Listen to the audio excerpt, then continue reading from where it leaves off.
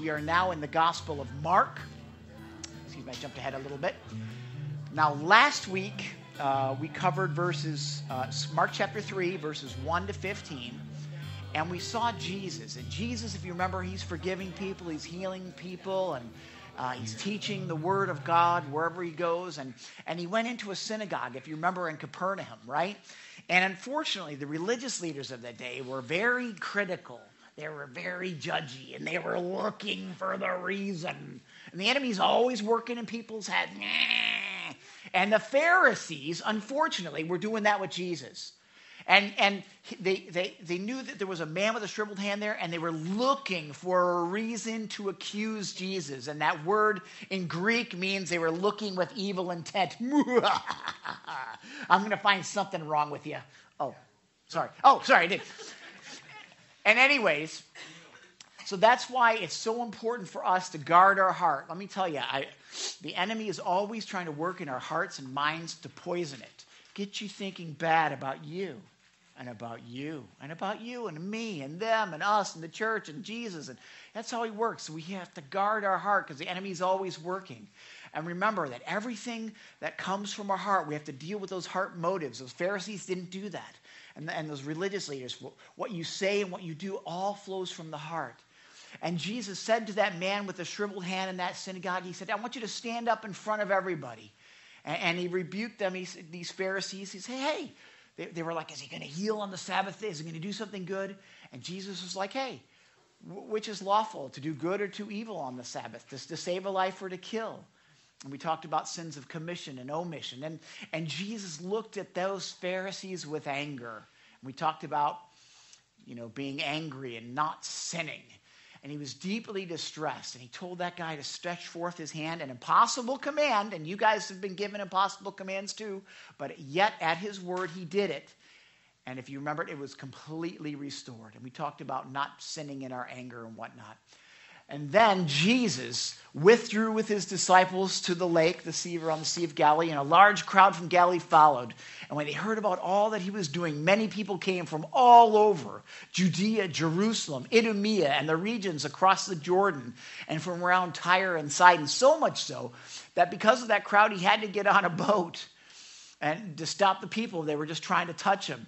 And he would, even when he would teach or when he would preach or when he would drive out demons, he would give them orders because they would say, hey, you're the Son of God. And he told them not to do that because there was a time and a place. And lastly, Jesus went up on a mountainside in Mark chapter 3, verses 13 to 15. And he called those that he wanted. And they came to him. And can I tell you, he's done that to you. He's called you. And there's the responsibility. You have to come to him. All you who are weary and heavy laden. And he'll give you rest. He said, take my yoke upon yourselves and learn from me. I'm gentle and humble in heart. And it says he appointed those 12 that they might be with him and that they might send them out to preach or teach and even have authority to drive out demons. And so we have to remember that he has called us in that same way with the riches of his glory and inheritance. And all those who actually come to Jesus, he will never drive away. And how do you know what never means in the Greek? It means never. It's not complicated. He will never drive away if you come to him. And then it says in John 15:5 that you didn't choose me. I chose you and appointed you to go bear fruit of the Holy Spirit, fruit that will last. That's why he's chosen you, Joe. That's why he's chosen you. And that's why he's chosen me. And that's where we left off. So we start off in Mark chapter 3, verses 16 to 19. So give me 1 second. The only negative with writing a lot in your book is that sometimes you run out of room. I have a cheap $7 Bible that I bought a long time ago, but it's everything God has ever spoken to me, and so I have a hard time buying fancy new ones with margins and all that stuff. So give me a second. I'm just going to read. All right. It starts off, Mark chapter 3, starting in verse 16. It says, these are the 12 he appointed. Simon, to whom he gave the name Peter. James, son of Zebedee, and his brother John. To them he gave the name Boanerges, which means sons of thunder. it says Andrew, Philip, Bartholomew, Matthew, Thomas, James, son of Alphaeus, Thaddeus, Simon the Zealot, and Judas Iscariot, who betrayed him. Now, this list that you see here, I'll put it up on the screen so you can watch and see as well. This list that you see here in Mark's Gospel, 3:16-19, is also found in Matthew's Gospel. It's also found in Luke's Gospel. It's found in one more place in Acts. And in all those places, it always starts first with Simon Peter. And I think because he was the loudest and he came first with the... Well, I'm getting ahead of myself. Let me just be quiet. I got to hold off because I've got a little order of things that I have in my mind. And then lastly is always Judas Iscariot who betrayed him. And I say always, except in the book of Acts, when it lists the apostles, Judas Iscariot is not listed last because he had already committed suicide for what he'd done. Now, there's something in Mark's gospel. Remember, Mark's a very short, pointed gospel, right? It's like doop, doop, doop, bullet point, boom, boom, boom, boom, boom, boom, boom. And I like that. For an ADD guy like me, I love it. One after another, hits you. But sometimes it lacks some of the details that some of the other gospels, like a Luke or a Matthew, that's a lot longer, goes into. And one of the details, it says, it just sounds like, he just went up in a mountainside and said, hey, you know what? Hey, you look good. I'm choosing you. Oh, I like you. You're loud. I like you. You dress nice. I like you because, the green shirt. Whatever it is. But it doesn't say that. Luke adds another little facet to this that I want us to be aware of. Luke chapter 6, verse 12, in describing the same event, has one extra verse that says a lot. It says, when Jesus went up on that mountaintop, he first went up and he prayed. And it says that he prayed to God all night. And I think that was done as he's seeking God the Father, and he's praying and asking. I don't think it was done who was the richest, who was the coolest, who was the loudest, what he did was he prayed continually, and he asked God the Father for instructions, who he should choose, what he should do next. And you know what? That's a great example for us. You know what? We should be praying about everything.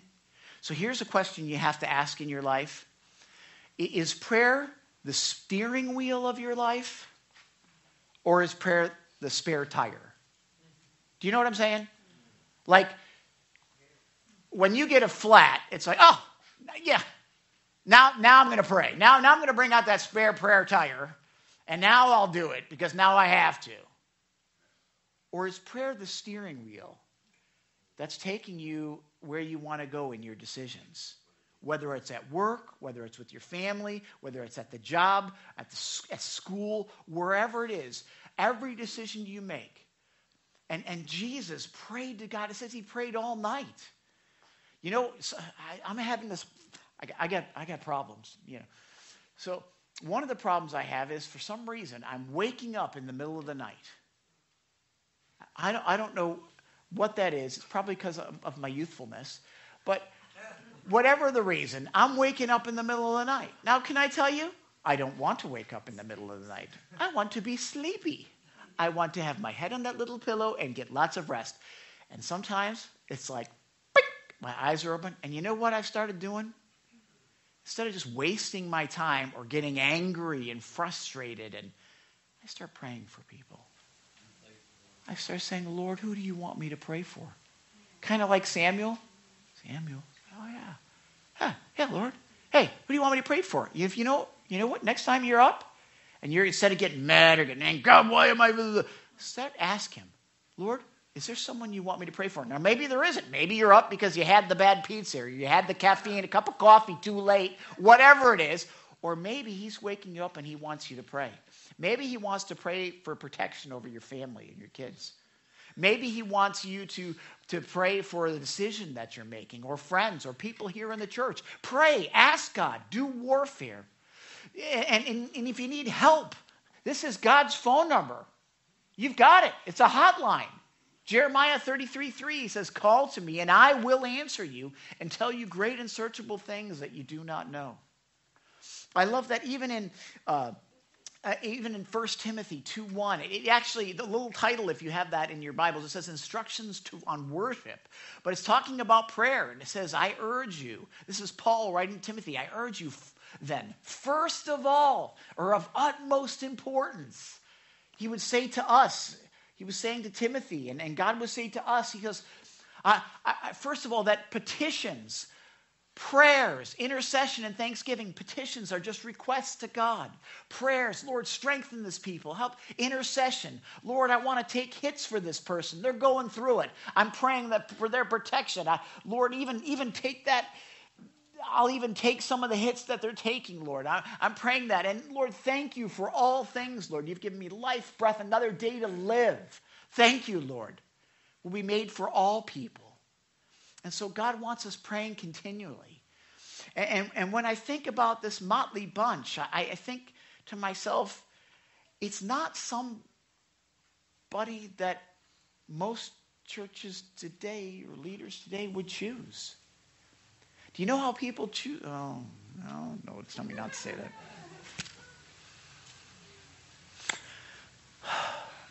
Sometimes people choose their leaders or they choose their followers. And who brings in the biggest tithe? Oh, that's why I wanted this church. Oh, you tithe a lot? Oh, you come, you get the nice fancy seat. In fact, we'll put your name on it. Or maybe if you're really popular, we want to put you up in front of everybody so that they can see, Or we want to put you in charge of something because you're hip, cool, pop, whatever it is. Or you're charismatic. Or they don't want you know what? God wants you to have people of character. And you know what? And some of you will be thinking, well, I don't have character. He called me. He chose me. I feel like a loser. Anybody here? I'll just raise my hand. Okay, you don't have to. And I think, what do you do? But he did. And he sees something in me that maybe even I don't see. And I say, thank you, Lord.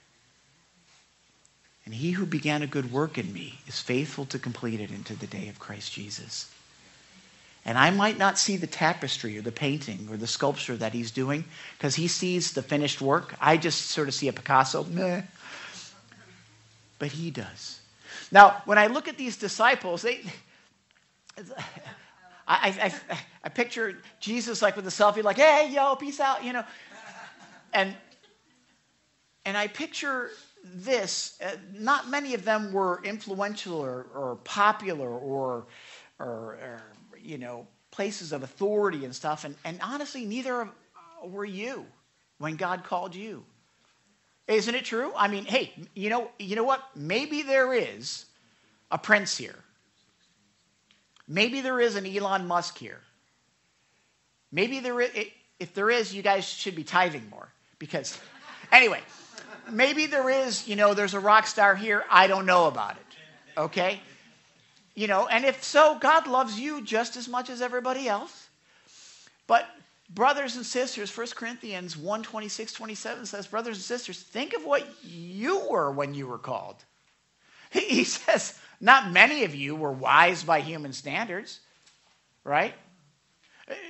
Not many of you were influential. Not many of you were of noble birth, but God chose the foolish things of the world. Lisa, can you give me a water? To shame the wise. God chose the weak things of the world to shame the strong. Now, when I got saved, I'm going to tell you embarrassing things about myself. People are like, no, do that. It makes you look bad. No, I think it makes me look real. Okay? And if some people think that's on you. But when I first got saved, I thought pretty highly of myself, let's just say. I was at my peak of my physical appearance, lived on the beach, drove my convertible, in shape, little popular, little rock star. So I thought, when I got saved, thank you.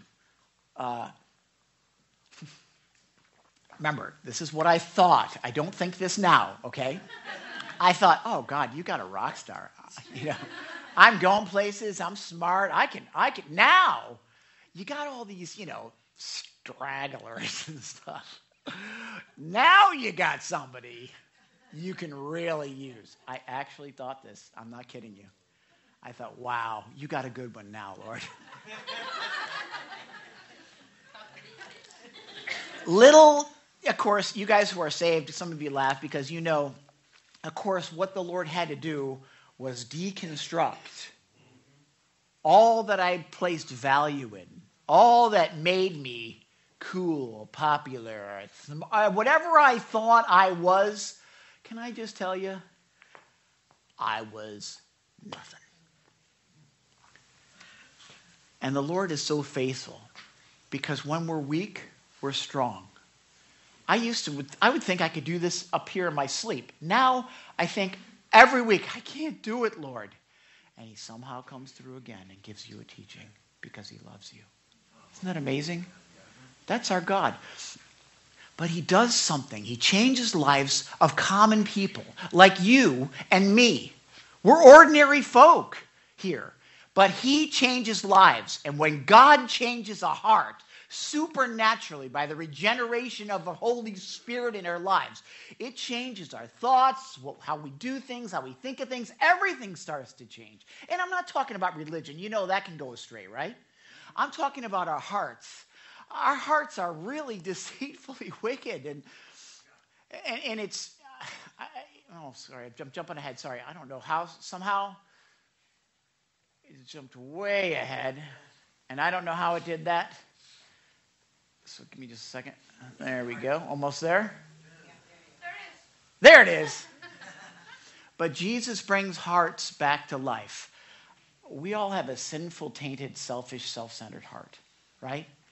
And it says that these common, ordinary people, that God did a work in because they had been with Jesus. There was a time in the book of Acts, it says in Acts chapter 4, verse 13, where Peter and John were brought before the leaders. They were taken captive, and they were just preaching and teaching the love of God, and they were taken and they were brought before them. And why are you preaching and teaching about Jesus? What are you doing? And when they saw all these religious leaders, the whole Jewish community, well-taught, learned, powerful, influential men, when they saw the courage of Peter and John, blue-collar workers like us, fishermen, okay? When they saw the courage of Peter and John, it says they realized that they were unschooled, ordinary men like you, like me. And they were astonished. They were blown away. What? You haven't been to seminary? You haven't been... And it says, and they took note that these men had been with Jesus. Being with Jesus makes a change in your life. Some of you have grown a little stagnant, and you know who you are. We'll get a microphone ready for you. Thank you, Lester. I don't know who has the microphone. Thank you. But they were astonished. They recognized that being with Jesus made a difference. It made a change in how they thought, how they acted. A new life was flowing from them. Goodness, love, joy that went beyond the religion, that went beyond the criticalness of the Pharisees. A blessing to other people. Others-centered, not self-centered. And the same will happen to you if you take time with Jesus daily. And if your heart's grown hard, if you've become a little stagnant, if you maybe feel like you're running on fumes, go back to the Lord. Listen to a teaching. If you don't know what to listen to, send me something. And I'll send you good teachers to listen to. I'll give you a devotional. We'll give you a free Bible. We'll give you some videos to listen to. What were you watching? Was it the Chosen series? Okay, they take creative liberties. Was that on our Netflix? Was that on? We was watching. Lisa had it on. It was really beautiful. Again, some creative liberties. Okay, so I could get critical and say, "Wait a minute, I don't remember that." But the heart, really, they got a lot of it right. It was beautiful. I was walking by as I was studying a couple times. It was like almost brought to tears. But they took note that these men had been with Jesus. You have a question or comment? Comment. Verse 14, it says, he ordained 12. Notice the first reason why he chose those 12 in verse 14. That they should be with him. That is reason number one. That they should be with him. Yeah. And that's the same for each and every one of us. He wants us with him. And then the changes take place inside of us. Yeah, that's excellent. Good. That's really a good word. There. Would you read the rest of that verse? Because the one that goes right with it is our next command, where it says that he might send. Yeah. Yeah, we'll get to that in a minute. But the main point, though, is what you just said. He wanted him to be with him, and he wants to be with you too. And our flesh, can I tell you something? There's something weird and self-centered in our flesh, and the enemy is always right there to oblige. He doesn't want you spending time with the Lord. He doesn't want you spending time in the Word. He doesn't want you watching things that will help you grow. Isn't it true? Isn't it?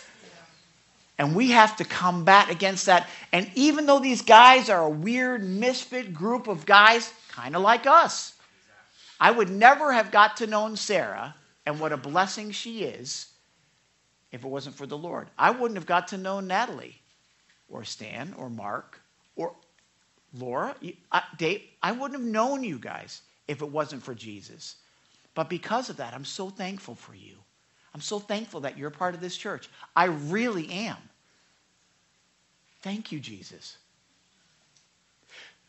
These guys, although the seemingly little mishmash of people, it says, if you remember in Revelation 21, at the end of Revelation, the new heavenly Jerusalem, it says, the wall of the city, it said, had 12 foundations. Now you can't even see this laser now. It's so bright in the screen. And on them were the names of the 12 apostles of the Lamb. Right there on the foundations of the wall of the city. And so when we look at these guys, we see the 12 he appointed. We see Simon, who he gave the name Peter. Simon, I feel like I'm like him sometimes. I'm really zealous, but sometimes in my zeal, I say the wrong things. I don't mean to say the wrong things. I just get, and I stick my foot in my mouth. And I'm like, oh, I didn't mean it, or I didn't mean it like that. No. And then I start trying to dig myself out of it, and I dig the hole deeper. Do you know what I'm saying? Peter, I'll never deny you, Lord. All these others, I'll stand.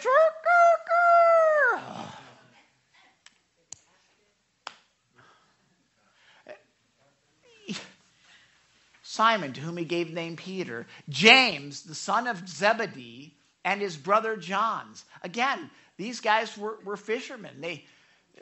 He gave them the name Boanerges, which means sons of thunder. And these guys are the same. John is known as the disciple of love, right? But did you know in the early years, do you know what he was doing? When they were going to Jerusalem and going through Samaria, and they went ahead to prepare the way for Jesus, and they're like, oh, no, we don't want you Jews here. There's a lot of racism back and forth against the Jews, kind of like now, but also against the Samaritans too. And he's like, we don't want your type here. We don't want you here, Jesus. And James and John are like, Lord, you want us to call fire down from heaven and burn them all? Jesus is like, he said, dude. But he didn't say dude, but that's my paraphrase. He's like, you don't even know what spirit you're under when you're talking like that. You want me to burn these guys? No. But in the early, this is what they were like. You see Andrew, right? Peter's brother. You see Philip. Philip was the one that he got saved, and first Andrew. I mean, when Jesus called Peter and Andrew, he's like, hey, I'm going to make you fishers of men. And then Philip. Philip is the one that got Bartholomew. He's also known as Nathaniel. And he's like, I'm going to bring people to you, Lord. And Philip is the one to say, hey, Jesus, just show us the Father, and that'll be enough. And he's like, Philip, haven't I been with you so long? What do you mean, show us the Father? You seen me. You seen the Father. right? Philip, come on. You see Bartholomew or Nathaniel, that's the one he went and got. And Nathaniel's like, oh, can anything good come out of Nazareth? That's what he said about Jesus. And then he's like, Jesus is like, hey, I remember seeing you I saw you when you were under the fig tree all by yourself. Maybe he was crying out to the Lord. He's like, oh, you are the Messiah. And he got saved. Matthew, otherwise known as Levi, the tax collector, hated amongst the Jews, a co-conspirator with the Romans, an outcast, a sellout, a compromiser, like some of us. He was saved. Thomas, the doubter, remember the first time Jesus came back, everybody's like, oh, wow. And they're like, Thomas, you're not going to believe it. Jesus is resurrected from the dead. He's like, I'm not going to believe it unless I'm going to put my little fingers in the little holes in his hand. Okay, then I'll believe. Jesus is like, shows up again. Hey, here you go. And then that same Thomas is like, oh, my Lord, my God. Thomas. James, son of Alphaeus, Thaddeus, Simon the Zealot, even pairing people together. You got Simon the Zealot, a religious extremist, and you got Matthew, the co-conspirator. They're opposites. Some of you, oh, I just don't like this person. I like this person. Well, can I tell you, we're all one in Christ Jesus. Learn to get along. I don't want to go to that church because there's people who wear hats there or have blue hair there, or wear jackets, or whatever it is. So what? Who cares? Learn to love one another. Jesus did that. And so, hey, can I tell you something? All these people, for those of you who don't know, I know I'm taking a little bit too much time on this, but they all gave their lives to Jesus. These nobodies, these common people. Just tell you, I wrote it down so I wouldn't forget. Peter, crucified upside down in Rome. James, son of Zebedee, in Acts chapter 12, verse 2, said that he was killed with the sword by Herod. Probably beheaded, I would say. I can't tell you that for sure. But John, he was exiled to Patmos, to a penal colony in the mines. Eventually died of old age in Ephesus. But Andrew, it says, according to tradition at least, he was crucified in an X-shaped cross in Greece. Philip, I'm not sure about, but I think he was hung on iron hooks. Bartholomew or Nathaniel, he was flayed to death with a whip with bone in it. It shredded his skin until he died for his faith. In Turkey, Matthew by the sword, Thomas by the spear as a missionary in India. And the list goes on and on. I think Thaddeus and Simon, I think the Zealot, were crucified. The point is that all these people gave their lives for Jesus Christ. And then there's Judas who betrayed him. You know? And he turns ordinary people like you and me into extraordinary. And when you ask who's the minister of this church, Jim, with Chosen People Minister, came here. He said, I don't know if you remember this, but it was very important. He said, you know who the ministers are of this church? Pastor Gary's on vacation this week. It's not Pastor Gary. It's not Pastor Darin. It's you. You are the ministers of this church. You are actually the ministers of his church. The church is not the building. The church is you. You're the ministers. You're the servants.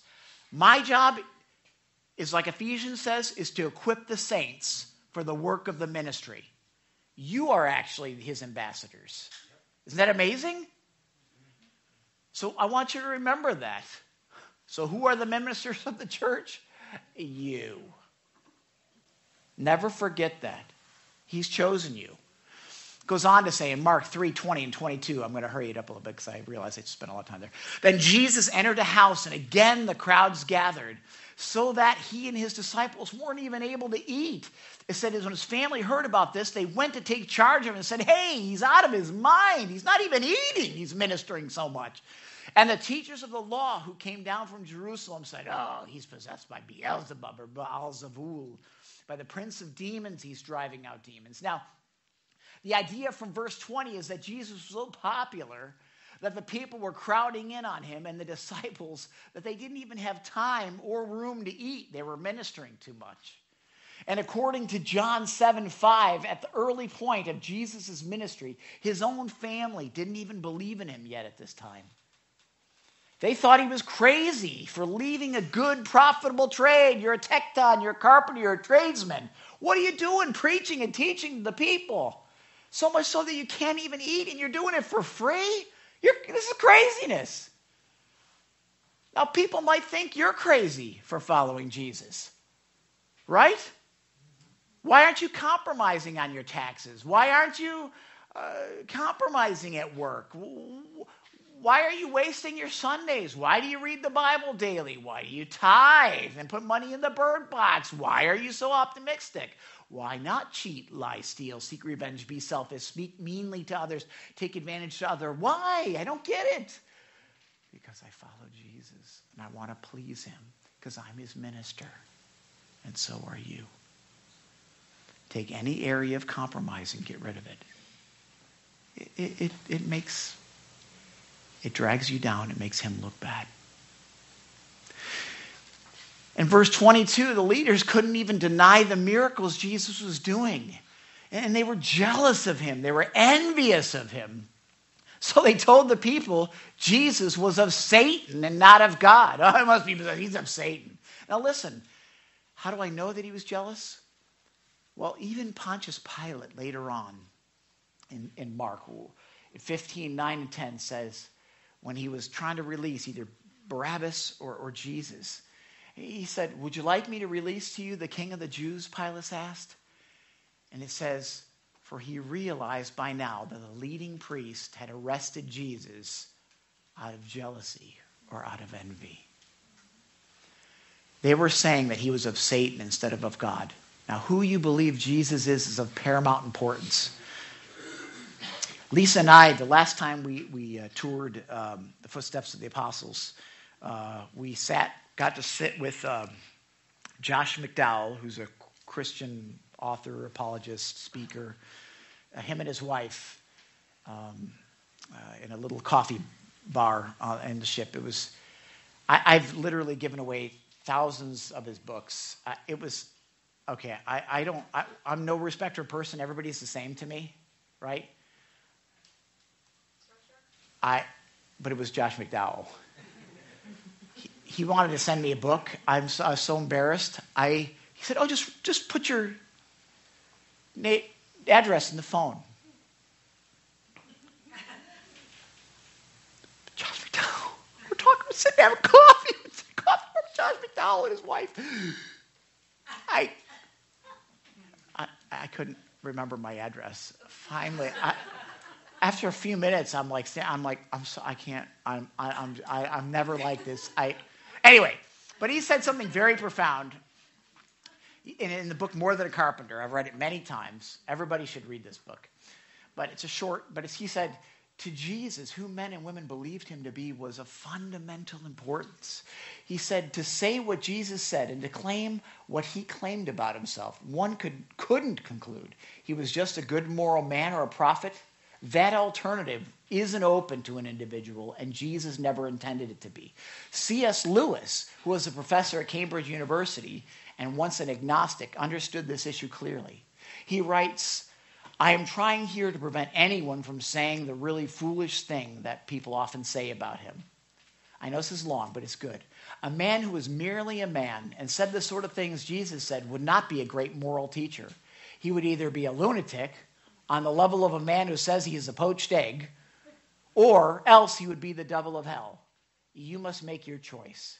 Either this man was and is the Son of God, or a madman, or something worse. Then Lewis adds, you can shut him up for a fool, you can spit at him and kill him as a demon, or you can fall at his feet and call him Lord and God. I've made my choice. You need to make yours. He goes on to say in Mark 3:23 and 25, hey, is anybody, Pastor Gary, how long have I been teaching? Not long enough. Oh, boy. First, let me just say that means absolutely nothing to me. I'm so sorry. I'm just going to keep teaching, and I'm sorry if I go over, okay? We're going to get through this. Mark chapter 3:23 to 45 says, so Jesus called them over, and he began speaking to them in parables. And he said, how can Satan drive out Satan? If a kingdom is divided against itself, the kingdom can't stand, just like a house couldn't stand if it's divided. If a house is divided against itself, that house won't even be able to stand. Now, in Matthew's gospel, in Matthew 12:22, Jesus says that the reason these Jewish leaders from Jerusalem were making these accusations was because Jesus just did a miracle within the crowd, and he healed a demon-possessed man who was blind and mute. Okay? And in Matthew chapter 12:23 goes on to say, as a result of Jesus' authority over these demons and the miraculous healing he just did of this desperate man, right in front of their eyes, the people were saying literally, Matthew 12:22 says, could it be Jesus is the Son of David? He is the Christ. He is the Messiah we've been waiting for. And that's going to take people away from the Pharisees. They don't like that. You need to follow me. I'm a rock star. You need to go to this church. Anyway, Jesus exposed their bad hearts, bad theology, and bad logic by saying, in essence, why would Satan be overpowering him himself and making himself look weak and look bad? It doesn't even make sense. Why would he do that? It would just weaken himself so that he couldn't even stand. It doesn't even make sense. It goes on to say in Mark 3:26-27, if Satan opposes himself and is divided, he cannot stand. His end is come. In fact, it says, no one can enter a strong man's house without first tying him up. Then he can plunder the strong man's home. It's almost like Jesus is giving like a one-verse parable here. Okay? And Jesus says, if Satan is opposing itself, then it's at war within itself, and it's done for. It's like civil war. Here in this parable, the strong man is Satan and or his demonic forces. So Satan is powerfully guards that which is his. And in this case, he was guarding the man who was possessed. Now, Jesus showed himself more powerful than the strong man, more powerful than the demon, more powerful than Satan and his forces by binding him, and in this case, setting the man free from the power of possession and healing him completely. Jesus looks at every life that's been delivered from sin, darkness, and Satan as plundering the strong man's house. Can I tell you what? I have been saved because Jesus bound up the strong man in my life and saved me. So the first thing we need to do, really, is we need to examine ourselves, right? And to see, are there any areas in our life that we are still allowing, even though we're saved, I'm opening a door for Satan to rule this one area, right? Bind him up in Jesus' name. Cut that sin off. It doesn't say just cut it off. It says cut it off, Jesus said, and throw it away. Get it away from you. Far away from you. So that you don't go back to it.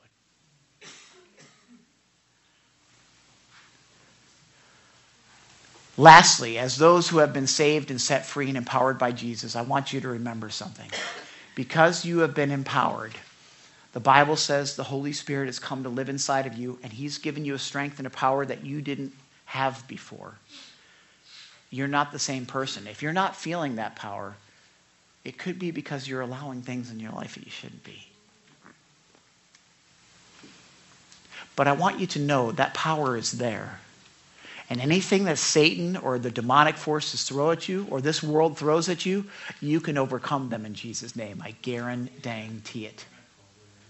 Listen, it says in 1 John 4:4, we went through the whole book of 1 John. It was awesome. It says, do you notice this picture? What do you see behind her as she's praying? See the cape? Anyway, you, dear children, are from God, and you have overcome them because the Bible says the one who is in you, the Holy Spirit, is greater than the one who is in the world. Isn't that awesome? He says also in 1 John 2:13, he says, I'm writing you young men or young women because you've overcome the evil one. And you do that by the power of the Holy Spirit. Be strong in the Lord and his mighty power, not your mighty power. Your mighty power always loses, or at least most of the time. But his power is an overcoming power. Romans 8:37 says we are more than conquerors. I know what a conqueror is, more than a conqueror. Or Philippians. I love this one. Philippians 4:13. This is the Living Bible. This is how I feel sometimes. Maybe not you, but this is me. Okay? But it says, for I can do all things, or everything God asks me to do with the help of Christ, who gives me what? Strength and power. And we finish with these verses here, these last few verses. Mark chapter 3:28 says, truly, I tell you, people can be forgiven all their sins. How many sins? All. And every slander they utter. And if you remember, we went over this scripture last week. It says he canceled the record, the charge against us. God made you alive in Christ. He forgave you all your sins, Colossians 2:13-14 says. But then Jesus goes on to say in Mark chapter 3:29-30, he says, but whoever blasphemes against the Holy Spirit will never be forgiven. They are guilty of an eternal sin. And it says, he said this because they were saying he had an impure spirit. So we'll just leave it here. No, I'm not going to do that. Listen, folks have been very tormented about this verse for a long time. And I'm just going to keep it simple. Did I say something wrong? When I was younger, I said a bunch of dumb stuff. You know, I still say some dumb stuff. Ask my wife; she'll give you. But did I say the wrong thing? Did I do the wrong thing? People are so tormented. And listen, that's why I at least want to mention this. This blasphemy of the Holy Spirit. What is it? What can it be? And just in short, the primary ministry of the Holy Spirit to the world is basically this. I've summed it up into 2 verses. To convict the world of sin and of God's righteousness and of the coming judgment. So, convict the world of sin, God's righteousness, and the coming judgment. That's in John 16:8. It also says he's come to testify about who? Everything. It's all about Jesus, right? That's the Holy Spirit's mission, right? So to blaspheme against the Holy Spirit that these Pharisees and us, that Jesus is warning them about, and he would warn us about, is the settled rejection of the testimony of Jesus Christ. If the Holy Spirit's primary job is to testify about Jesus, and you settle and you reject that in your heart, well, the Bible says that there's only one way to the Father, and that's through Jesus Christ. I didn't write it. He did. John 14:6. So to reject Jesus means you, by choice, can't be forgiven. Does that make sense? You are blaspheming. You are rejecting the whole purpose of the Spirit of God, which is to testify about Jesus Christ. H.A. Ironside, which was a preacher and teacher, he was a theologian. He did Moody Bible Institute for years, Moody Church, I should say, said, these verses were never intended to torment anxious souls, honestly desiring to know Christ. This is a quote. But the verse stands out as a blazing beacon of warning on the danger of persisting in the rejection of the Holy Spirit's testimony of Christ until the seared conscience no longer responds to the gospel message. Something's happening as we're preaching and teaching. Your heart is even being softened, or you're rejecting it. No. And once that gets to that point where you just say, you know what? I've made my decision. I am rejecting Jesus. That's all there is to it. Well, then you are also in danger of blaspheming the Holy Spirit. Can you bring a microphone to him? Oh, thank you. What do you think is the difference between a seared spirit and maybe a hardened heart? Okay, great question. I think a hardened heart can be softened by the oil of the Holy Spirit. And so I've watched the hard, sometimes really hard heart. I was a hard heart. But a seared conscience, I don't know if you've ever seared a steak or something. You burned it until there's nothing there. It's like a branding iron.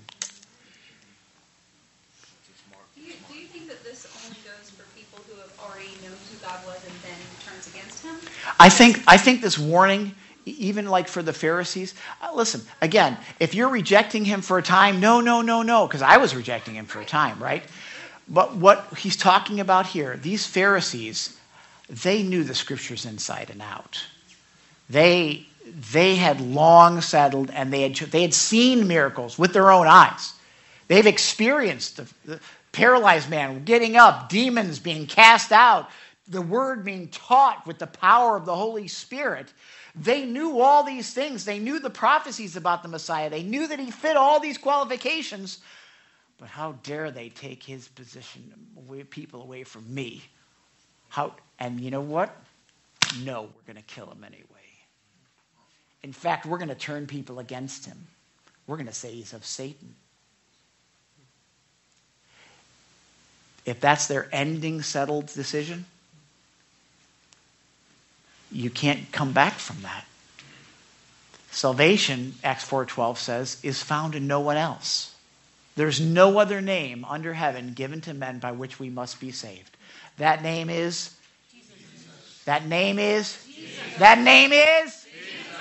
Amen, brothers and sisters. Listen, the Bible says in 1 John 5:12, listen, if you want to go to heaven, if you want to be with him, whoever has the Son, Jesus, has life. Whoever does not have the Son of God does not have eternal life. And he finishes with this, and it's almost like just an ending statement. Mark 3:31-33 says, then Jesus' mothers and brothers arrived, and standing outside, they sent someone to call him. A crowd was sitting around him, and they told him, your mother and brothers are outside looking for you. Who are my mothers and brothers, he said. And then he closes with this, Mark 3:34-35. He says, and I just love this because it's so unique. Then he looked at those seated in a circle around him, all this hodgepodge of different people, different areas, socioeconomic backgrounds, whatever. Here are my mother and my brothers. Whoever does God's will is my brother and sister and mother. Listen, and then we'll close out with these scriptures. And if you want to know what God's will is, because he said, whoever does God's will is my brother and sister and mother. You know what God's will is? John 6:40 tells us. Jesus even told us what it is. For it is my Father's will, he said. Here it is. That all those who see the Son, believe in him, should have eternal life. That's his will. For you to believe the testimony about Jesus Christ, and I will raise him up on the last day. And then in so doing, you will take what Jesus teaches you and put it into practice. He who has my commands and obeys them, he is the one who loves me, the Bible says. And Matthew 7:24 says, anyone who hears these words of mine and puts them into practice is like a wise man who built his house on the rock of Christ Jesus. And listen, there's a lot of things we can build our life on. As for me and my house, as best as I can, I want to serve the Lord. And so let's bow our heads and let's just pray.